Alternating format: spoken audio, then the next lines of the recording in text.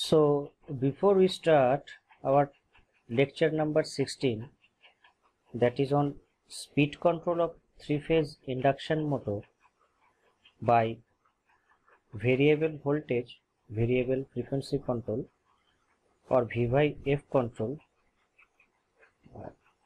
certain thing I want to rectify, that in my lecture number 15, that is speed control of three-phase induction motor by variable frequency control, during the discussion of the curve, by slip of tongue, I have mentioned that when the impedance reduces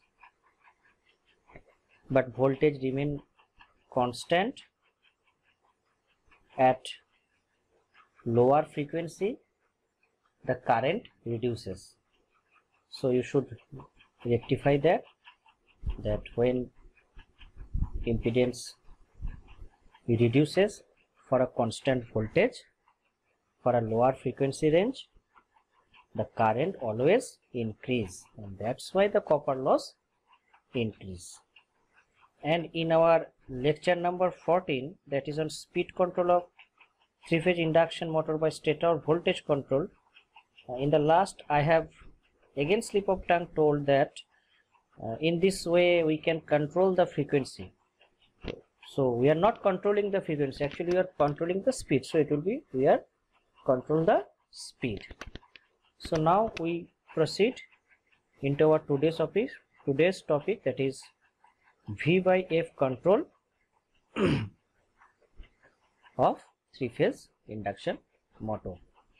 Now when we discussed the V by F control of three-phase induction motor, we have seen that there are two problems. One for lower frequency, when the supply voltage is constant, then the motor flux density increases, causing the core to saturate. So the core is saturated. I have mentioned it, right? Because we know E1 equals to 4.44 F by Ts. So 4.44 Ts is constant, and if we neglect the drop across the stator, so supply voltage is almost equals to E1. So it is proportional to phi f. So at lower frequency, if frequency is reducing, so phi will increase because the supply voltage V1 is always constant. So if phi increase, so there is saturation, so which will increase the core loss. And another thing is higher frequency. That means if this frequency is increases, so flux will reduce, so there will be a flux weakening effect, which will hamper the developed torque, starting torque and maximum torque, and it will reduce by substantial amount. So at higher frequency, so that keeping the supply voltage constant, the motor torque reduced sharply due to flux weakening effect. So these are the two drawbacks. Now to overcome, or rather to at least reduce this to effect, we are using this V by F control. So when we only control the speed by variable frequency control, that time we have keep the voltage V1 constant. Now I will change now this V1 in proportion with frequency, so the ratio of V by F remain constant. Now we have seen that in variable frequency control, the starting torque is proportional to 1 by F3. Now in V by F control, what we will do, we will keep that V1 by F ratio constant. So now the starting torque will be proportional to 1 by F. In similar fashion, the maximum torque was proportional to 1 by supply frequency square in case of variable frequency control.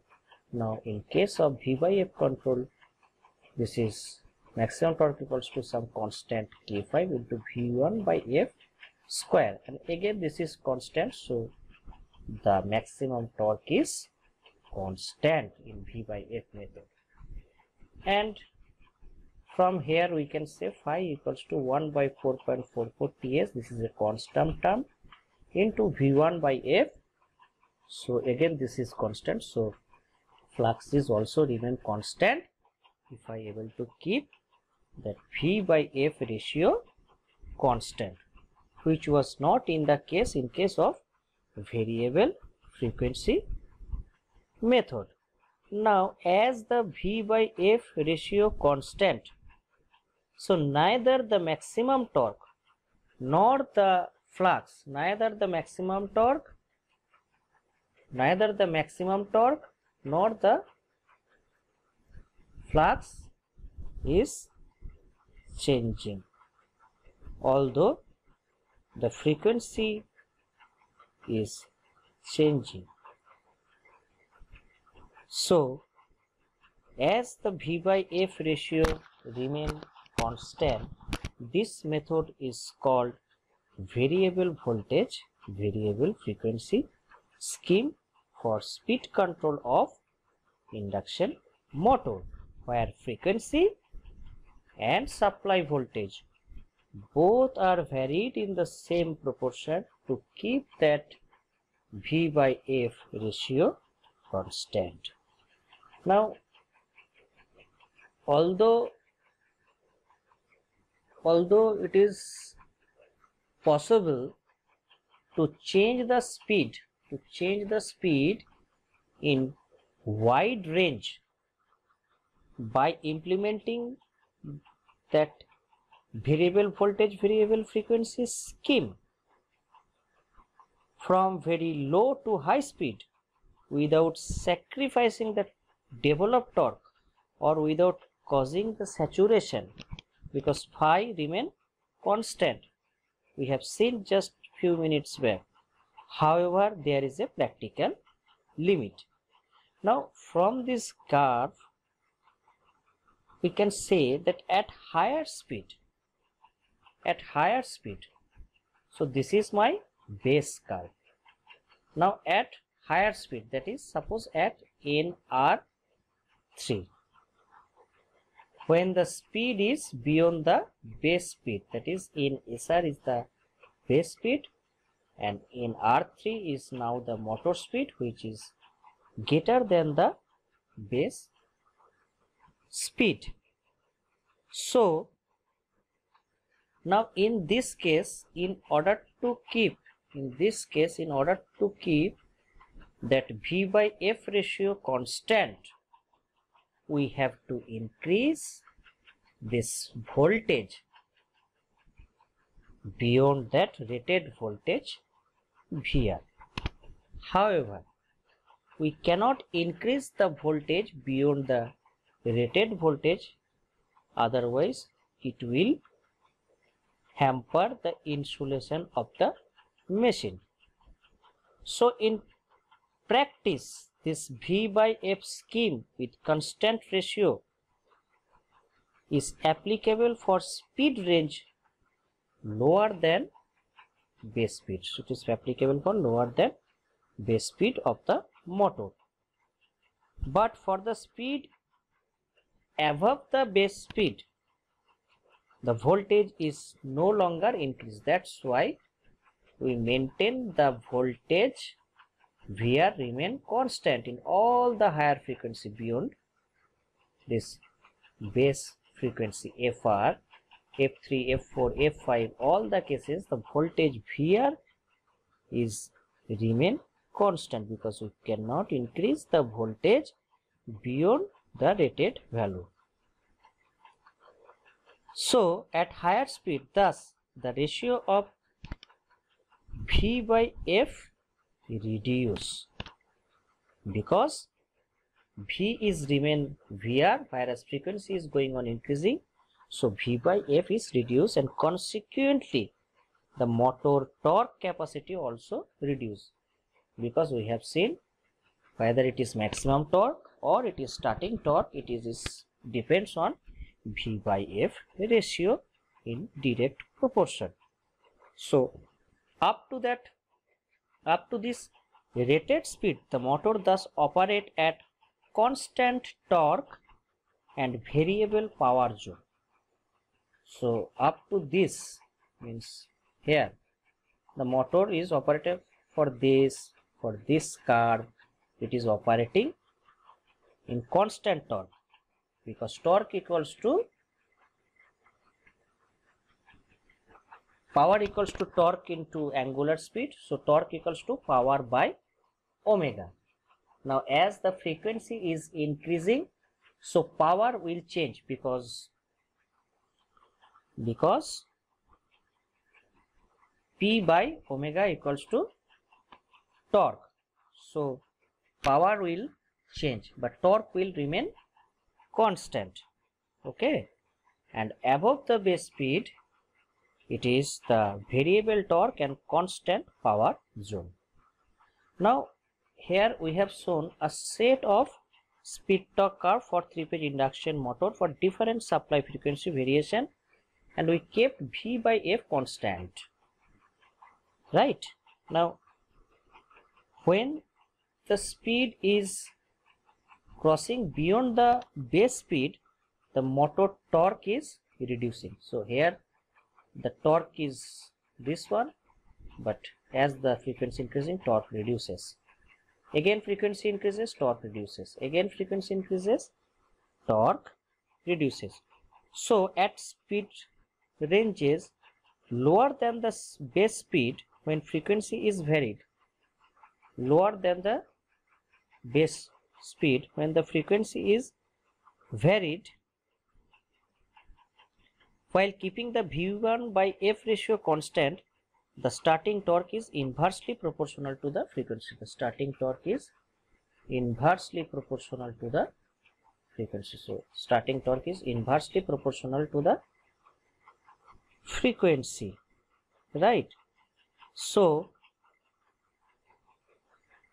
it is found that increase of starting torque with reducing frequency, right? So if we now look into the graph, in this graph we can say that for this case it is below the base curve, this for F2 frequency it is below the base curve FRVR, and you see that as the frequency reduces from FR to F2, right, so the starting torque now is TST. So previously it was TSTR, so the starting torque also increases. Now if we see in this equation of maximum torque, we can see it is constant because K5 is constant, and this V by F is also we are maintaining constant. So the maximum torque will also remain constant. But in practical we can see that maximum torque is not constant, it changes, because in the speed range below rated speed means frequency is less, that means lower frequency. So now we cannot neglect that resistance term, we cannot neglect this resistance term.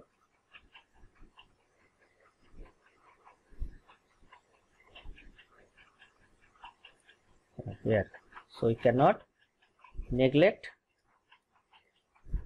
this R1 term in maximum torque, because now frequency is less, so X is proportional to F because X is equals to omega L. So as the frequency is reducing, so the value of X1 X2 is also reducing. So now we cannot say X1 plus X2 is much greater than this R1 or R1 plus R2. So now this term exists into the equation. So the effect of resistance cannot no more neglected in comparison to the reactance. That's why, so now the denominator term is increasing. so the maximum torque at lower frequency also decreasing. That is, we have shown in this curve that the frequency is reduces, so the maximum torque is also reduces, and similar thing happen when the frequency is also increases, because we have just mentioned that here we cannot go beyond that rated speed. So if we increasing the frequency, so now the V by F ratio is not constant anymore, it is reducing, and we have seen torque is proportional to this ratio. So as this ratio is decreasing, so in the same time starting torque, developed torque, maximum torque all are reducing. So this is all about VVBF scheme of speed control of three-phase induction motor. In our next class, we will discuss about pole changing method and rotor resistance control of induction motor speed. Thank you.